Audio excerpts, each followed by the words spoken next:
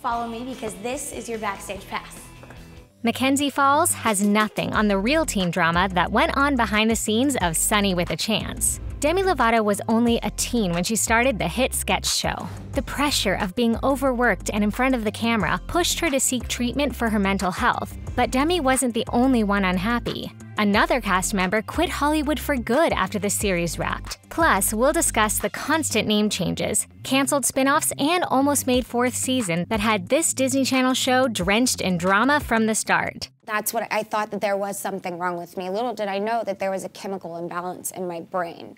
On April 25th, Demi and almost the entire cast of Sonny with a Chance opened up about their experience working on the Disney Channel comedy during a virtual reunion. While Sonny might have given us plenty of reasons to laugh, life behind the scenes wasn't nearly so fun. Demi announced that she'd be leaving the show in 2011 after its second season. I am not ashamed and I have nothing to hide. That's my girl. She was just 18 and recently completed treatment for physical and emotional issues, according to the official statement. I was dealing with bipolar depression, and it was very severe, and I didn't know what was wrong with me. But wanting to be away from the cameras went a lot deeper than that. At the time, she told People magazine, "Being in front of the camera would make me nervous." Sonny definitely wasn't the start of Demi's issues with mental health, but she does think the show contributed to a steady decline that left her needing space away from the spotlight, which is hard to find when you're a woman on TV. During the reunion, Demi opened up to Tiffany Thornton, who played the glamorous Tawny, about her inspiration to come back to show business. You were my biggest inspiration coming out of it because you dealt with all of those pressures of being a woman on TV. Young Demi sometimes hated what life was like on the set of a hit TV show. I was so miserable and angry too because I felt like I was being overworked, which I was. At the time of production, she wouldn't even have a lunch break to herself. Instead, they'd be filled with meetings. At night, she'd write song after song and work on upcoming projects, and then be so nervous for the next day, she'd barely sleep. Disney liked to keep it under wraps just how hard their young stars would work. Therefore, I ended up self-medicating and coping with very unhealthy behaviors. But Demi also had some wise words for anyone just starting out in show business. Looking towards the future, because that's what I do. When I'm struggling or when I'm going through a rough time, I look towards the future for hope. Demi's dressing room on the Sonny set used to be freezing cold, and it had everything to do with the eating disorder she was dealing with during filming. While many seemed to know about her struggles with food at the time, Demi didn't get much help until she finally went away for treatment. During filming, her negative feelings towards her body just grew because she was trying on a new wardrobe all the time. Her and Tiffany both opened up about how picky they would get with their wardrobe and how judgmental they would be towards themselves every time they looked in a mirror. In the years since Sonny, Demi has been very vocal about the eating disorder she suffered as a child star, and a lot of her advocacy focuses on body positivity. I don't really deal with body shamers anymore because I don't look at it. It's pretty obvious that So Random was a quickly developed idea to continue the Sonny series with Demi's absence. But the truth behind the spin-off is actually pretty sad. So Random was created as an easy way for Disney to keep programming while also letting everyone on the show keep their jobs. Hey guys, Sterling Knight here.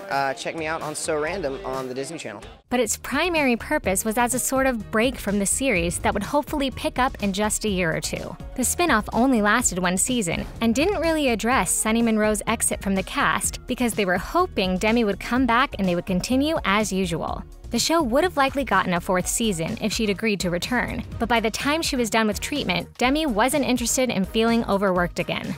It's worth mentioning, though, that there were no hard feelings between the cast members after they split, but it definitely complicated things for the Disney Channel.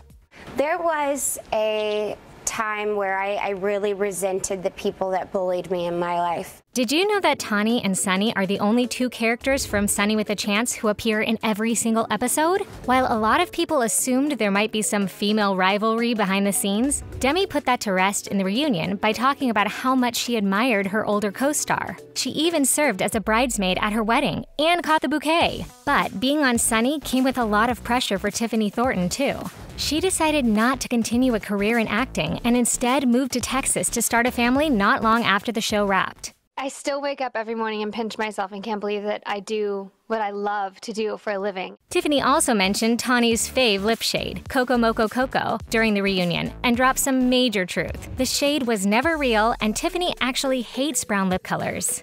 This one isn't so much a dark secret, but it definitely represents the darkest timeline. Did you know that we almost didn't get to see Sterling Knight as the one and only Chad Dylan Cooper? Sometimes, I heard, you get to have that perfect dance with that one special person. Sterling didn't even audition for the role of Chad, but instead for some character named Stuart. Stuart got cut, and Sterling eventually got put into the role of Chad, who was also supposed to have a love-hate relationship with Tawny, of all people. Thankfully, once the crew saw their chemistry and how good they were at being rivals, the relationship settled on mostly hate. While Chad Dylan Cooper might have radiated confidence, Sterling himself was dealing with some self-esteem issues during filming, like most of the young stars. Thankfully, he chose to stick with acting, though he did just narrowly miss out on getting his own Disney Channel show. It's exciting to be here. It's always nice to come back and see everyone, and Yep, that's right. Mackenzie Falls could have been its own spin-off teen drama at Disney, and we're crushed that we'll never get to see it. The show was based off Dawson's Creek, and the lead star's name poked some friendly fun at Chad Michael Murray.